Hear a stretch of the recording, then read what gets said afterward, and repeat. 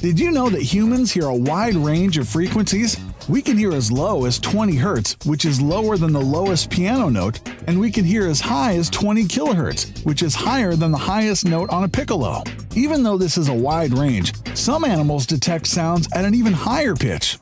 Dolphins and bats send and receive messages in ultrasonic frequencies, and they interpret these sounds with split-second precision. All mammals have a cochlea to amplify, detect, and convert sound waves into an electrochemical impulse. But dolphins and bats have special cochlea that detect ultrasonic frequencies. While bats live in the air and dolphins live in the water, both animals use a biological form of sonar technology called echolocation to see with sound.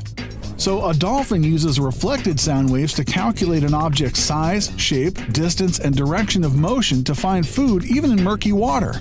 And when multiple dolphins are approaching the same food source, burst-pulsed sounds ensure that the dominant dolphin gets the right-of-way and captures its food without a collision. Bats use echolocation too, but the creator tuned their equipment to work in air instead of water. They send out a pulse at 100 kHz that, within just a fraction of a second, can drop down to 30 kHz. A muscle in their middle ear contracts as the impulse is sent out, but relaxes to receive the echoes of the impulse, preventing the bats from deafening themselves. The specifications in dolphin and bat biosonar systems are so many, so well integrated, and so precise. Could they really have developed at random in two completely different environments? It stands to reason that God uniquely outfitted both of them with everything they need to thrive.